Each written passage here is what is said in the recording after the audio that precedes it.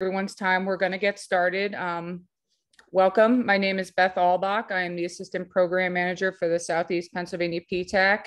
And today we are presenting Subcontracting in the Government Market, a one-on-one with SBA's Procurement Center representatives. And just a few housekeeping things. We are now known as Apex Accelerators. We are formerly known as PTAC.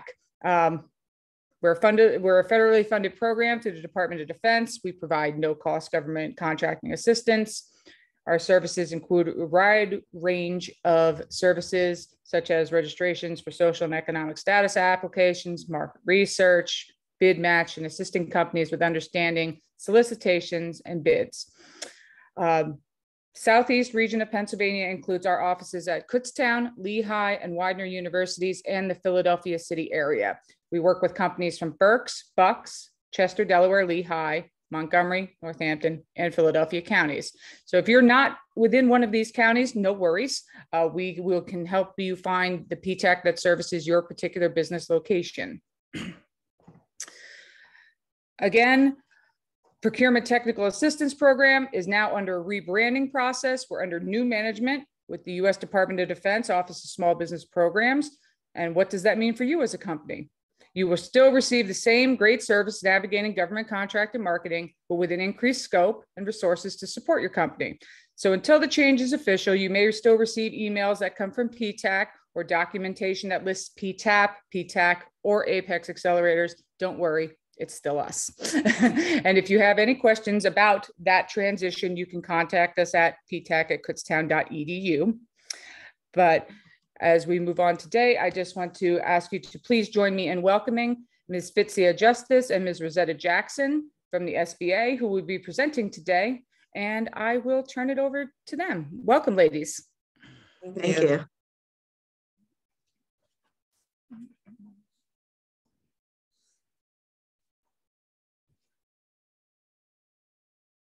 You can hear me? We can. Okay, thank you. So welcome to the Small Business Administration. Today, we're going to be talking about, the training is going to be about the small business subcontracting. Let me see. Here. Next slide. As you mentioned, Fitzia Justice, she is the Procurement Center representative. And Fitzia, you want to let them know your area? Hi, I'm Fitzia Justice, and I serve Area 2, and I have a number of installations that I am responsible for. That is all listed on the website, but on the screen, you have my information, my cell phone number, and my email address if you need to contact me. Rose? And I'm Rosetta Jackson. I'm going to be working with Area 2 as well. I just joined SBA May 8th. So you guys will be hearing from me as well.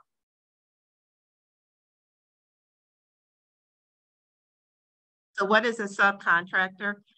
And the definition that we have is a vendor other than the prime contractor. Furnishes any supplies, materials, equipment, or services under a prime contract. A subcontractor can be small or other than small business. Some government contractors require large companies to subcontract under them, and this promotes business opportunities. And just to give me more space, let me see if I can cut this camera off. You know how to do that?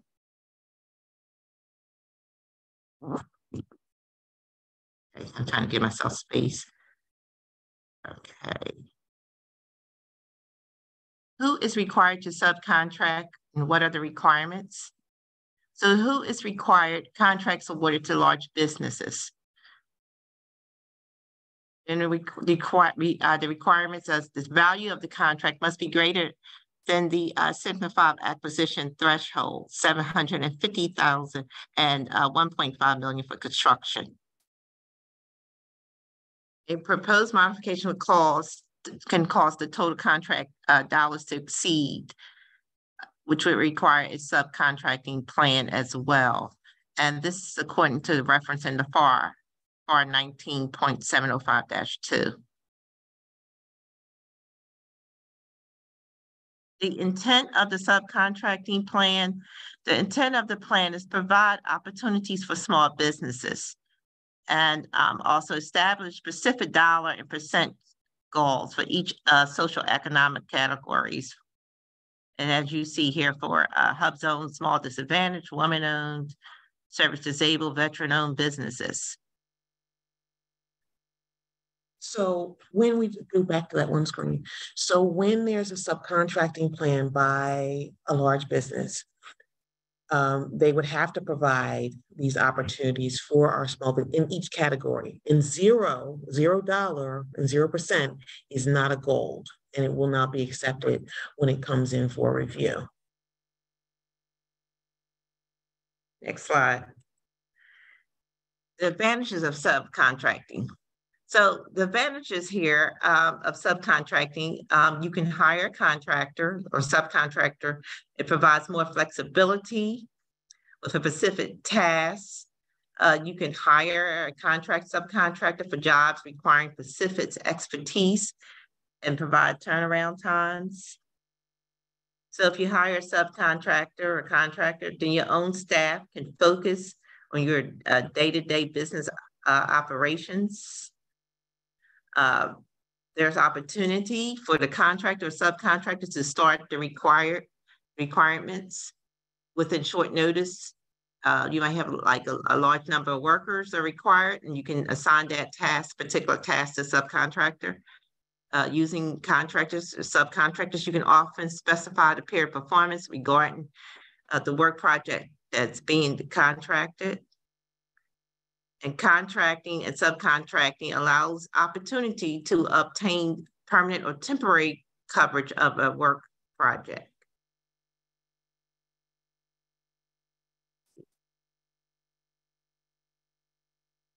So the disadvantages of subcontracting. It may cost your business more than the equivalent daily rate for employing someone. For example, relying on contractors or subcontractor, your business may not have developed skills in-house. You might get resentment from staff from using contractors being paid more money. Contractors' work ethics may not be compliant with agency guidelines. You have no direct control over the quality of subcontractors' work. So we do have some limitations on subcontracting, and the limitations rule is found in 13 CFR, the Code of Federal Regulations 125.6, and also you can find it in FAR 52.219-14. And the rules, they set limits on the prime contractor and subcontractor that are similarly situated. So if you have a similarly situated entity in the first tier subcontractor that have the same social economical designations required, for instance, small disadvantages, veteran-owned small business, and 8A, if the small business prime contractor subcontracts to a similarly situated entity towards the prime contractor's requirements, performance is considered not to be subcontracted for the purposes of this limit. But the limitations on subcontracting rule exists, ensuring small business don't serve as a pass-through for larger entities, which allows small business the resources needed to complete set-asides and sole source contracts. Placing these limits on the subcontractor ensures the small business get the meaningful amount of work when they are subcontracting. It strengthens the oversight of prime contractor reporting of subcontracting plans and goals. It gives the opportunity of pathways for small business to become involved with federal contracting. And to determine how much can be subcontracted and apply the designated percentage, contractors should look at the dollar value of the contract itself. So if the designated percentage let's say, for example, it's 500,000, then you say 50% of 500,000 or 250,000 will be the maximum that could be subcontracted. And also, if you if you look at the FAR regulations of 52.219, it explains that this rule is necessary because there are consequences for not following the limitations on the subcontracting rule. But it can even go as far as substantial fines placed on contractors and possibly even debarment. So it's very important that you really research the FAR when you're talking about the limitations on subcontracting. Next slide. Okay. So now that you know about subcontracting and what the requirements are for the large businesses, because they have to contract over $750,000 or $1.5 million for construction contracts. Where do you find these opportunities? Well, here are a few that we're going to talk about. And one is a pre-solicitation conference. At a pre-solicitation conference, it's an early exchange of information. It gives you the opportunity to talk to the program office and to the other stakeholders. And depending on the type of conference, you can do that. Let's take a look at the one. This one is going to be held actually today.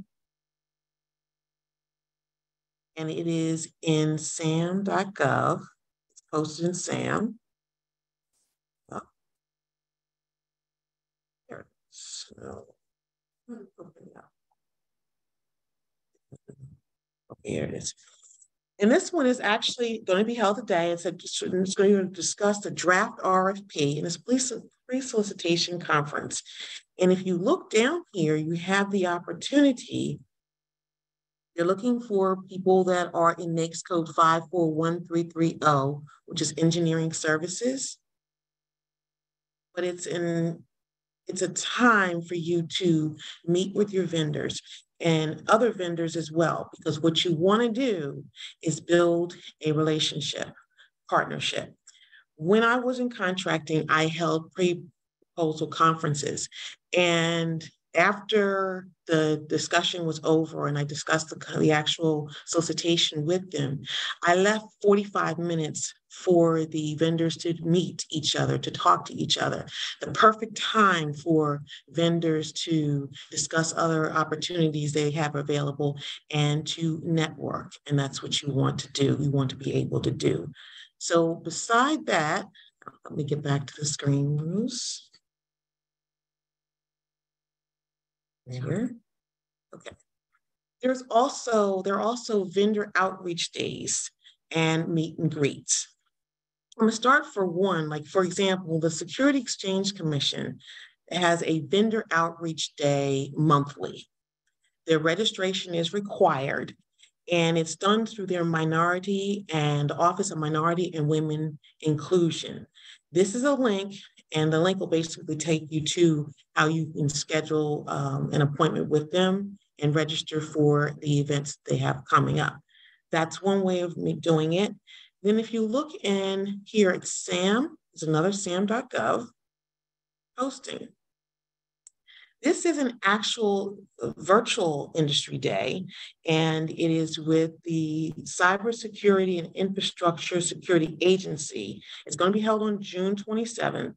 It allows the agency and industry to have meaningful discussions about cybersecurity capabilities, challenges, and innovative technologies. If you look down, you can see they don't have any specification. It does require you to register, but it's another opportunity to meet and greet other vendors. You can also see their acquisition planning forecasting system of what's coming ahead. And this is on sam.gov. It was posted up and the event's going to take place on June 27th from 1 to 2. So feel free to take a look at that.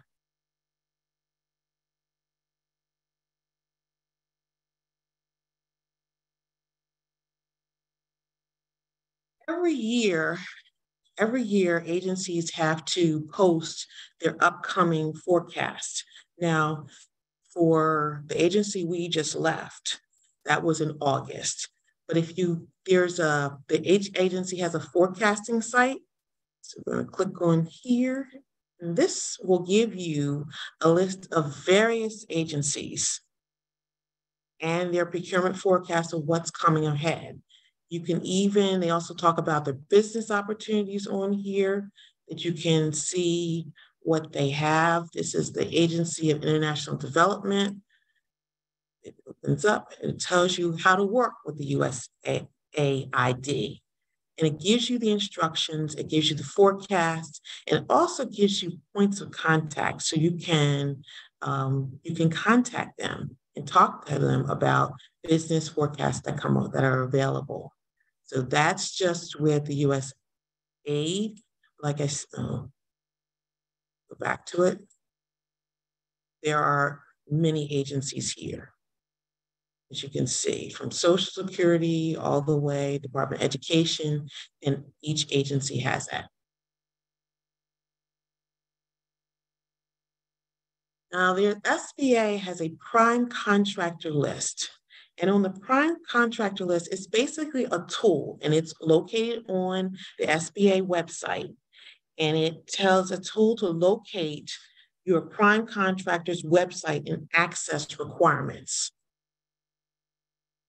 The point is that you want to make connections, you want to make them as early as possible, and you want to meet and build partnerships, relationships with vendors, especially if they're in the same NAICS code that you're in. So on this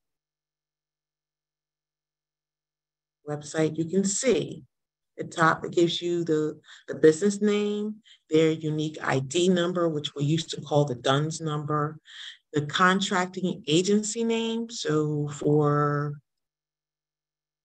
this one is the Department of Navy. And it goes on to tell you also the contracting officer's name, the procurement ID, the period of performance. But besides that, what you really want is the vendor and where they're located and all their information in their NAICS code description. So that way it gives you an opportunity to study, like, is this somebody that I can partner with? What do I have to offer to another contractor that we can build a relationship and we can get a contract together? So that's another very good, useful tool. Okay. Subnet.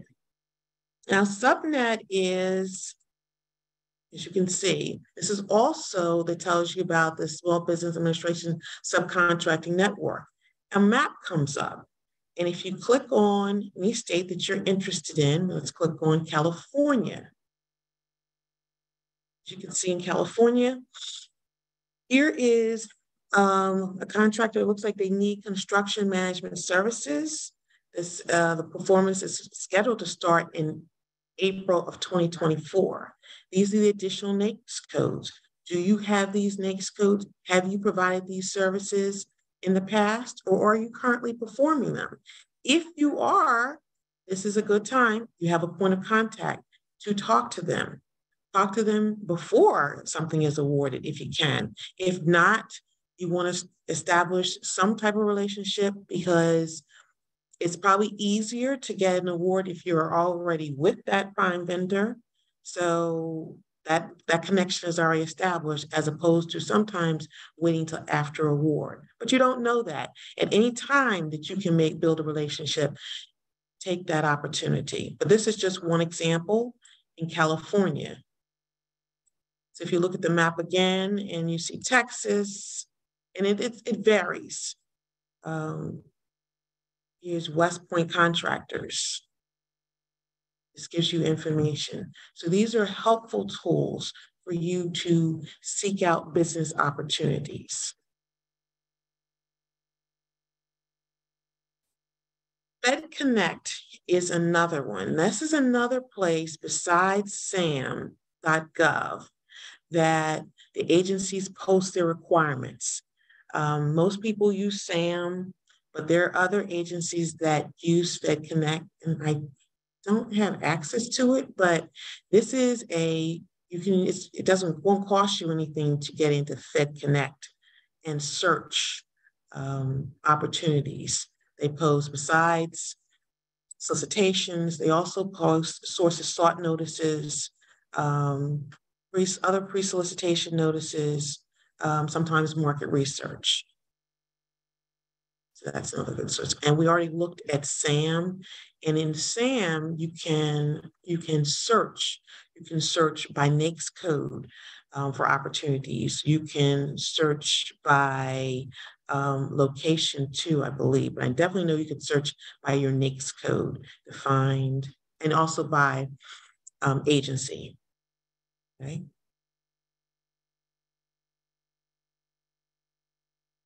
Government-wide acquisition contracts, which are also known as GWACs, or your General Services Administration Federal Supply Schedules. These are your contracts under GSA. You'll also hear the GWACs heard called by management contracts. They're also called, they have different names, different agencies call them different names, but this is the ones under the GWAC, and you will see that there's 8A Stars 3, Alliant, CIP, SP3, the SCIO SP3 Small Business. This is NASA SOUP and VETS 2. Now, each of these contracts also provides you with a list of vendors. 8A Stars 3, you click on, it'll tell you their industry partners. Not only will it tell you that, but if you look at the spreadsheet of the partners, it also will let you know when the vendor is exiting the 8A program. And also joint venture managing members 8A exit. So you have the contract number, moved all the way over. The contract number, the vendor, and if they're doing business as some other vendor, the address, city, state, program manager. You have a point of contact, and you have an email address. So that's the 8A Stars, and they all offer pretty much the same information. Let's go back to, I'm going to show you one other thing. And this is on CIO SP3. I just was looking at that yesterday. They also have a virtual industry day. There you can request a virtual industry day under this contract benefits. They'll tell you you can bring in subject matter experts, but it's a great way to basically learn about the contract, the type of contract. So fill out the information, gives you the information here, request virtual industry day, put in your information, and select whether it's going to be IT services solutions, small business IT services, or IT commodity solutions. So there's another opportunity for you to get in front of someone, program managers, and talk about your capabilities and how you can support what they're looking for. And this one is called Ability One. And Ability One is basically, it provides employment and opportunities for people who are blind or have significant disabilities. But there is an opportunity to be an authorized distributor. And if you look here on, it gives you the information and the application information. I don't know a lot about Ability One, but I do know that it's a source that some people never think about to consider, but it's an opportunity. Any chance that you get to discuss what you are offering, you never know who may hear it and who may need what you have. Now, Unison Marketplace. And Unison in Marketplace, this is something I know the Army uses as where they post a lot of their requirements too. However, Unison does have a cost to it, I believe, for Oh, yes, a yes, fee. there's a fee to use Unison, but it's another place. Something else, and it's not listed on here, but about 5 years ago, my youngest son was interested in a program on Saturdays, and he went on Saturdays. And as the parents were required to sell coffee and tea, and part of the fundraiser would go towards the program. And one of the things was network marketing. And one of the things we had to do was sit down and make a list of everybody that you know. Well, I thought that was a very daunting task. And I didn't understand it then. But after I got into this position, I do understand it now. By making a list of everybody that you know, do they have children? Do they have nieces and nephews? It leads to opportunities. You're not trying to sell people, but you are trying to offer them a solution to their problem. But if that child has a problem with their computer, if there's internet connection problems, that's an opportunity for you to go to school. Hey, maybe I can offer my services. I can help you. So you don't want to overlook any task or any opportunity to present yourself in front of anybody. And also, don't consider just the government. Look at the state government, city government, hospitals, because there are opportunities out here, and they're out here waiting just for you. Okay. Okay.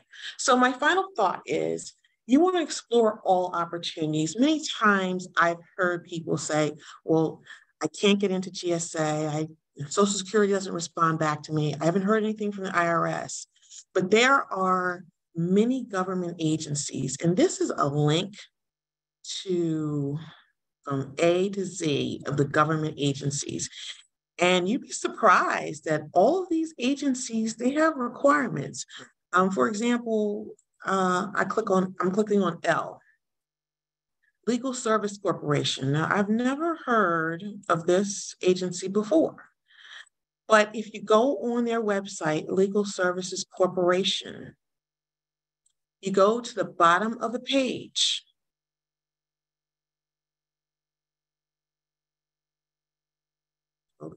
Doing business with LSC. Now, I believe that these are all expired right now, or they recently expired, but it has open RFPs. So even if you're not trying to subcontract it and you are trying to be a prime, look at other opportunities. There are small agencies. For example, this had a deadline on April 5th, but they were looking for project management services.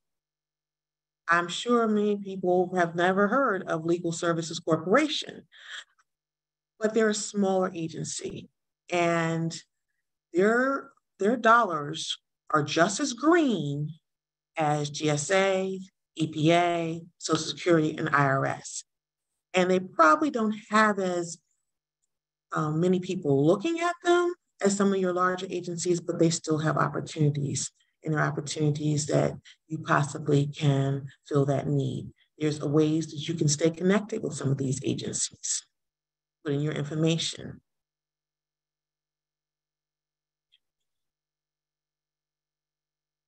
I want you to know that looking for opportunities, it takes time. It doesn't happen overnight. You have to be persistent. You have to persevere. The race does not go to the swift. It goes to the one that can endure. Don't give up. It is your dream. You know your craft. Hang in there. I can't tell you when it'll happen, but it will. Just don't give up and hang in there.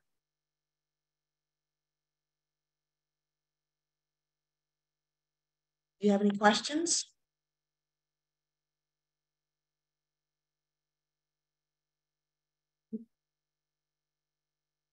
we don't have a question as of yet, but we do have a comment by Tatiana. She says, I needed this. Thank you. This was a lot of information, a lot of resources. Thank you very much for sharing this.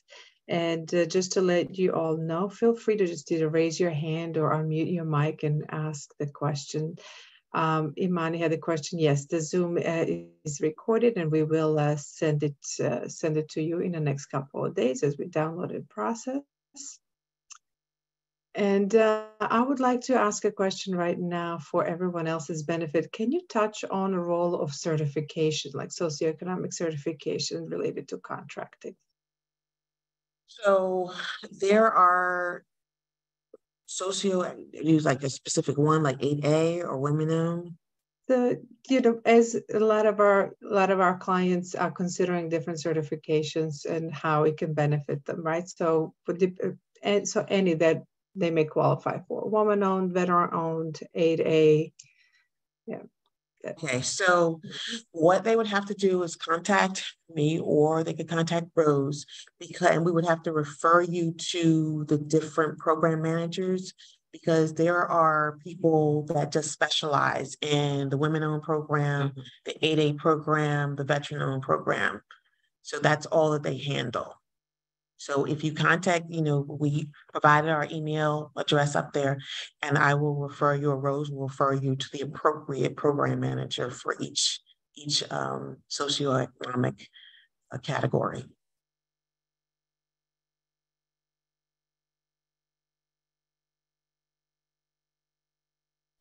I'm talking to myself. I wasn't on mute for a second. Apologies, everyone. It says, can you provide contact information? So if we go back to the first slide. First slide, we can also capture it and put it in a chat, Beth, maybe. I'll grab it and put it in the chat. Oh, thank you, Beth. Okay.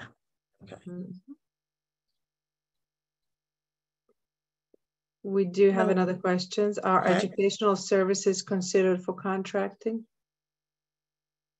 Yes.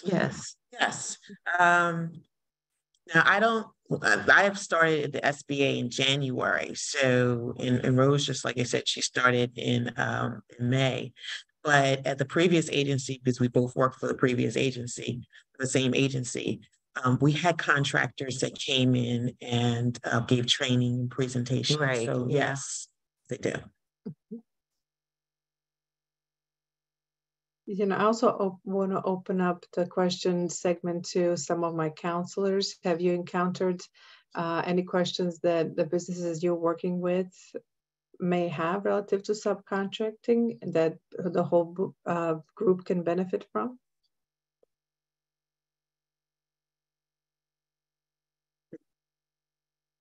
And were you talking to us?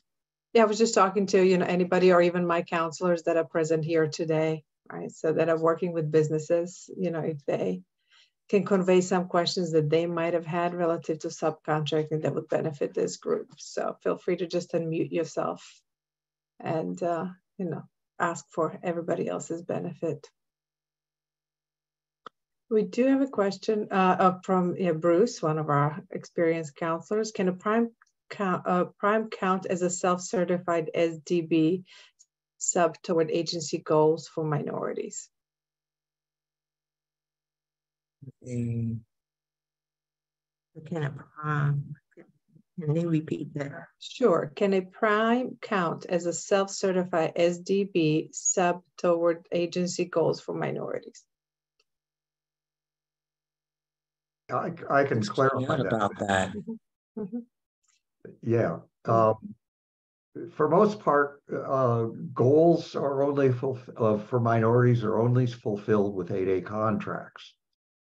But I was told that if a self-certified in SAM, self-certified as a small disadvantaged business, if they are a subcontractor, the prime contractor can count that, and the agency can count that toward their minority goals. There was something that came out about that recently, but if you send that to me in an email, I will I will check on it and get back to you. Are you saying for 8A? Yeah. Bruce, are you specifically speaking about 8A? Or no, I think he's speaking about people who self-certify when they register in SAM.gov. You can self-certify, right? As with different socioeconomic designations, right? Woman, minority owned. So yeah, it do depends upon the social economical category. Because if, you know, like Ability One or whatever, they can self-certify, but it depends. Yeah, we hear that phrase a lot. It depends in government. Yeah, it does depend because, you know, each social economical have a different way of being certified according to the FAR and the Code of Federal Regulations. Okay. If you want to send that to us in writing, I will follow up. Okay, thank you. Yeah, I believe from our conversations with GSA, I believe that there are some instances they can count, but we are not clear just when they can count. Those self-certification, they can count and when they cannot. So thank you for looking into this. So we have a question from Tatiana. Is there any resources for specifically research subcontracting? The research subcontracting, yeah. Well, Tatiana, would you mind elaborating? Hello, I am starting my own small business, and I have experience with subcontracting or contracting actually with my previous employer, and it's specifically in transportation safety researching. But now that I'm doing this for myself and I'm using all these resources, I don't know if there's anything specifically for researchers. So I'm an analyst. I write research papers and stuff like that. Is there anything like that? Probably not, but thought I'd ask. Oh, what is your NAICS code? What you would have to do. Didn't hear you. I don't know it off the top of my head, unfortunately. Okay, so you would have to search for opportunities based on your NAICS code. There are some agencies that do more in research. Sometimes I think Health and Human Services might, but if you do a search on SAM.gov or any of those other resources under the NAICS code that you have, then you may be able to find opportunities that way. Well, yeah, I would just like to make a suggestion to Tatiana. You know, if you don't have a counselor right now, we are happy to assign you a counselor, and we can assist you with this research. I think, you know, when you're creating a path toward government marketing, understanding how government has previously purchased what you're looking to sell is extremely helpful. And for that, we use primarily a database called FPDS, Federal Procurement Database System. And based on NAICS codes and keywords, we try to find out how government has previously purchased what you're looking to sell. So we can certainly assist you with that, right? In addition to that, we can research SAM and some other platforms to see if there's any current solicitations relative to that product or service, and they are usually associated with NAICS codes. So we have a question. So what is a NAICS code? Okay, so that's basically how you identify the services that you're offering. If it's administrative, which is what 51419, that identifies this is my specialty. That is your specialty. And a lot of a lot of vendors have more than one NAICS code. Sometimes they have up to, I think usually like 10.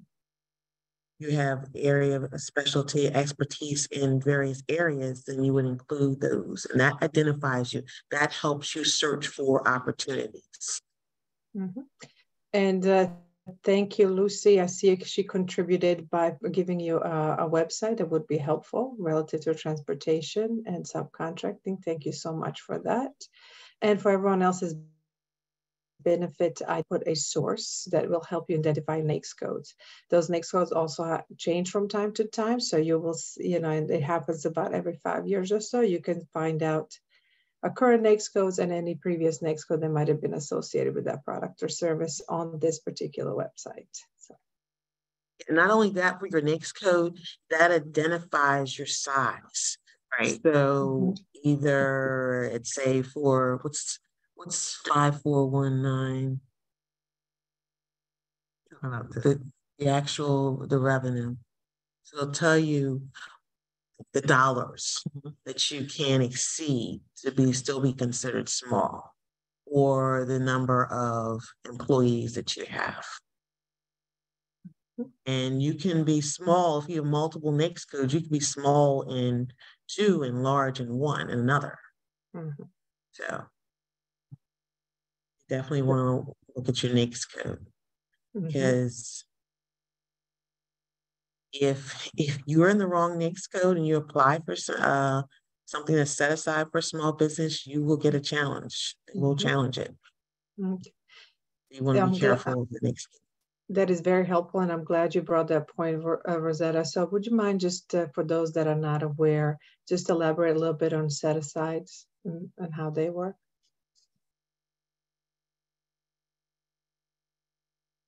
Well, I think we have him frozen. We're going to give him a minute.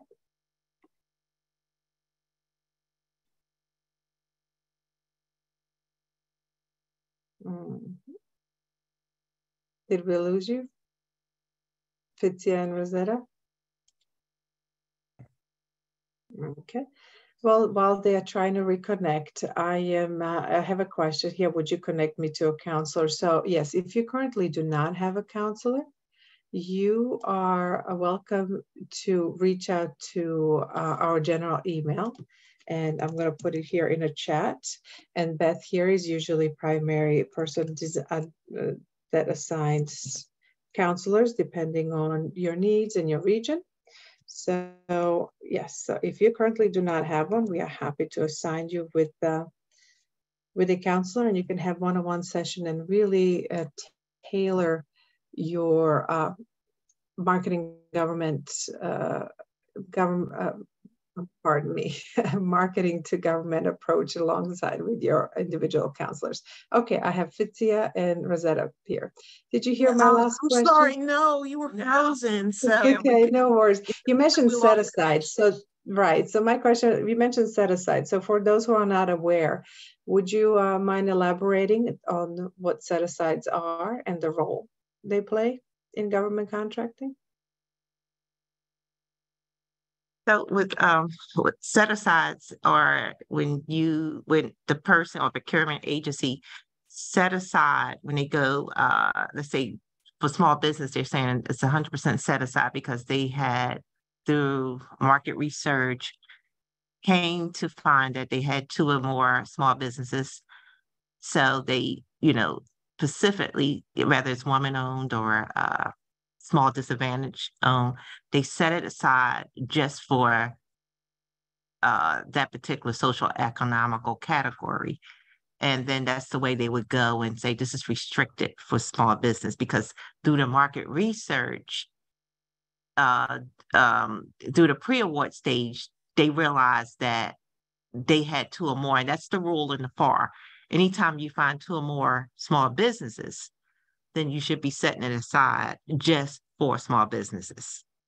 Right. Great. So you're also partial. Yeah. A large business can't come in. You partially answered my questions. How does government decide to make a particular solicitation a set aside? So basically, when we look at the requirements looked at, and the market research will determine, like Rose said, the sources that are available that can meet the requirement. If you have 2 or more in a particular socioeconomic category, then you're supposed to set it aside. And once it's set aside, it's just for them. It also helps the agency meet their goals. So it really shrinks down a pool of competition, right? For businesses that qualify under that set aside. Well, you were frozen 1 second. Yeah. I didn't hear what you said. I'm sorry. So yes, the set aside, it really narrowed down a pool of competition Yes. for those businesses that qualify under that Right. category. You got it. So, as we are looking through SAM and we do research with our clients, we do a lot of different types of solicitations. Some of those are pre-solicitations. Are those the methods by which government does market research to decide if something's going to be a set aside? Well, normally, when a requirement is, when different commodities come out, the agency do go out for a source of sort, and they go to look at, they put it out on FedBizOpps, depending, and they try to find out would the businesses respond.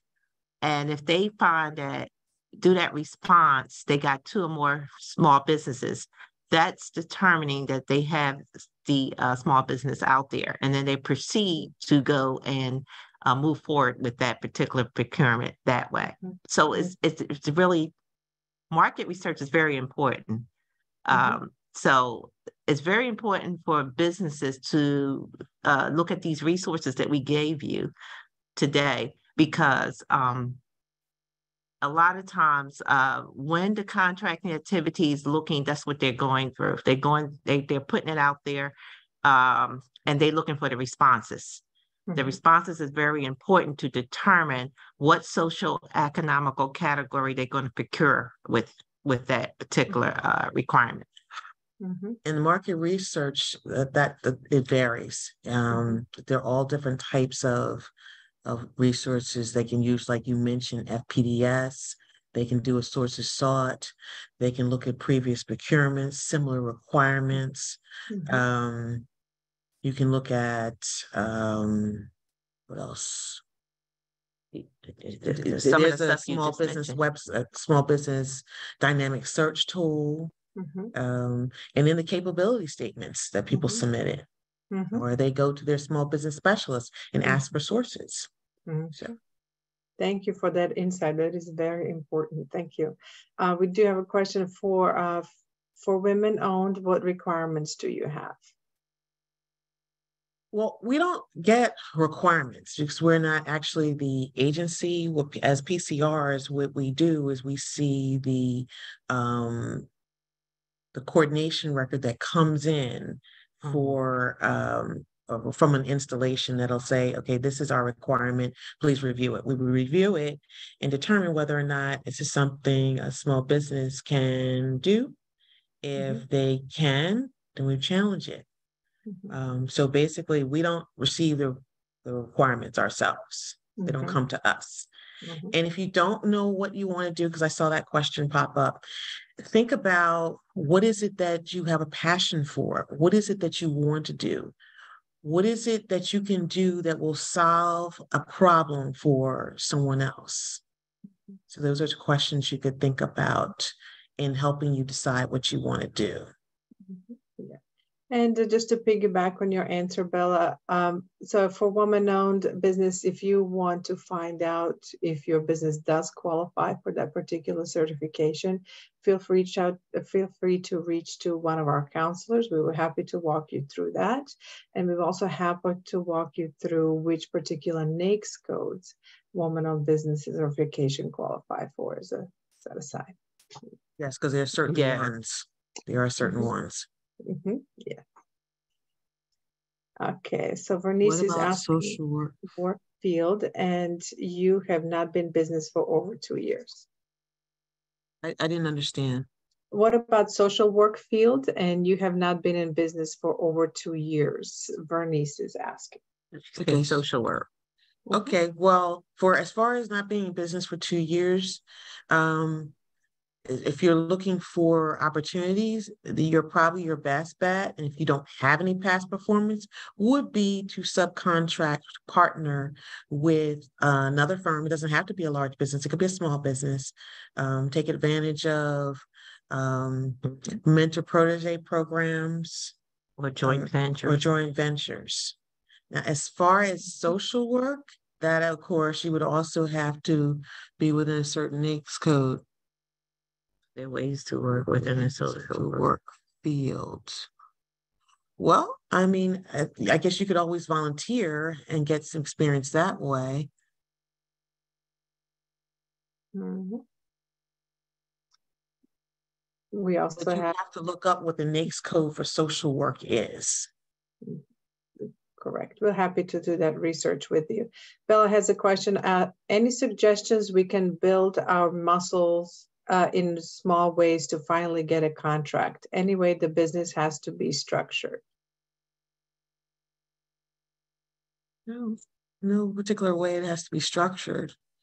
But it's important that you attend as many, and I know sometimes you can't travel a great distance, but if there are virtual events, virtual site visits, pre-proposal conferences, even if it's not exactly what you're interested in, but if you're able to network and talk to people and connect with people, take advantage of those opportunities. That's one way you get yourself known. People get to know you. And then, and you have to build a relationship. That's what it's mainly about.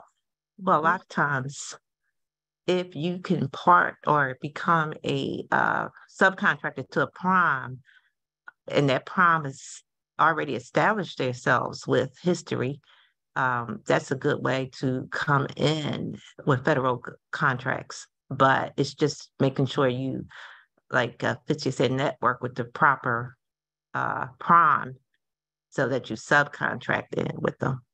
So that's another way as well. And so the resources that we provided, if you start taking a couple of those companies, those vendors, look at what they offer. What do they offer? How can you support them? And contact them. It's basically you're pitching yourself to them and why you are the best candidate for that situation. But you have to know something about the company and what they've done in the past. And FPDS and G will help with that too, but you can see some of the contracts and network. And as I said, don't just look at the federal government. There's the state, there's the city, there's the county, there's schools, there are hospitals. So you just want to get your foot in the door and you want to make a good impression. You want to do a good job so that you can use that experience as past performance. And that helps too. Yeah, I don't see any questions. Anybody else wants to chime in? It doesn't have to be in a chat. Before I thank our guests, I just wanted to give you one more chance. Also, as a follow-up, feel free to email us at that email I listed, ptac@kurztown.edu. Whether you need a counselor that you want to partner up with to discuss needs of government contracting for your particular business, any additional resources. As Beth has mentioned in the chat, this presentation you will be able to find in our YouTube channel, along with other webinars we have held that you may find instrumental. And also we will be sharing this presentation with you. So thank you all for participating today. We had a really nice turnout.